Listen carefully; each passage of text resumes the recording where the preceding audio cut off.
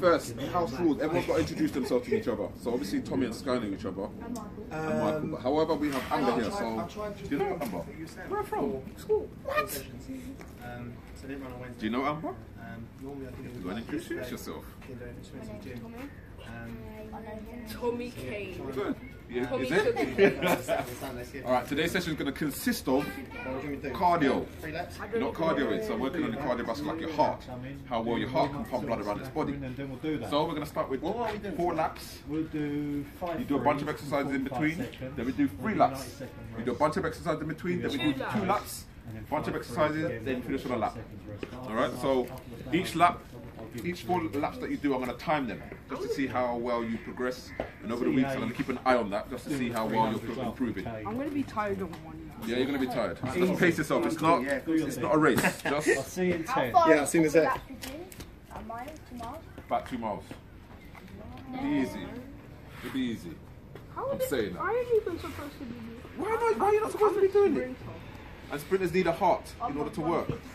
They need a heart. You need a heart. All right, let's go on our feet. The purpose of this session is cardiovascular, working on the efficiency of their heart. With a lot of these athletes that I've got here today, a lot of them spend a lot of time playing other sports such as football. Amber, the girl, she likes to do a lot of athletics training as well. So what I want to do with the way this session is structured, they'll be doing cardiovascular first, then they'll be doing speed work, and they'll be doing strength. So those are the 3 main components. However, I find that giving them a good base to begin with enables me to add on the other stuff that's going to come on throughout the rest of the week. So you can imagine these long runs are the equivalent to cement being at the bottom. The other bits with the strength and the speed are the bricks, and I'll keep laying those foundations on top of each other. So by the time it gets to like maybe February, March time, they'll be in a good position to start putting together a good series of sprints without losing a certain level of fitness. So we'll see how it goes.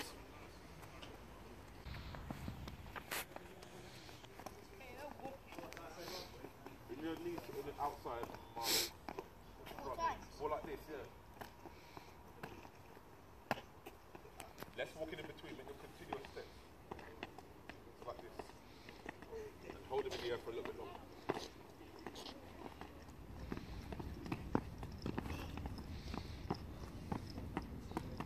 Let's bend it up the body.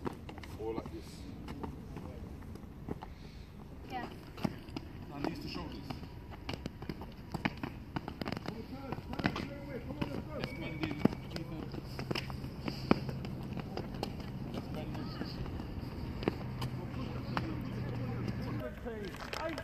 Just like this. Just that pace. Imagine, when was the last time any of you rode a motorbike?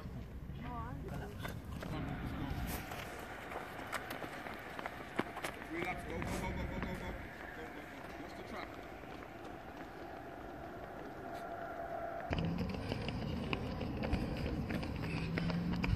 We're not running with them, just give them orders. If they shoot off fast and touch, watching them, that's it, it's over. And then when you go back, you push off the left more.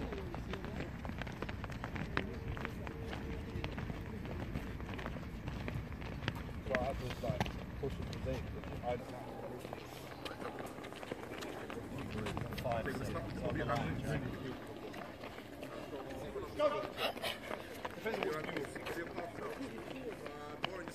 Yeah, probably that as well.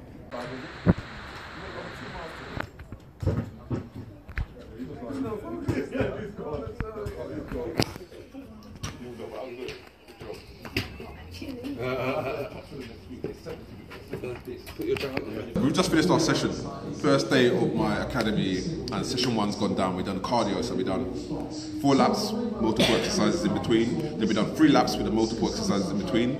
2 laps, exercises, 1 lap, exercises. So all in all, it all lasted about 54 minutes, and the kids did well. They did well, so I'm really, really pleased with how the first session has gone. So looking on to the next, which is Thursday, 6 till 7 o'clock at the Lee Valley Athletics Centre. So if you're interested, come down, send me an email.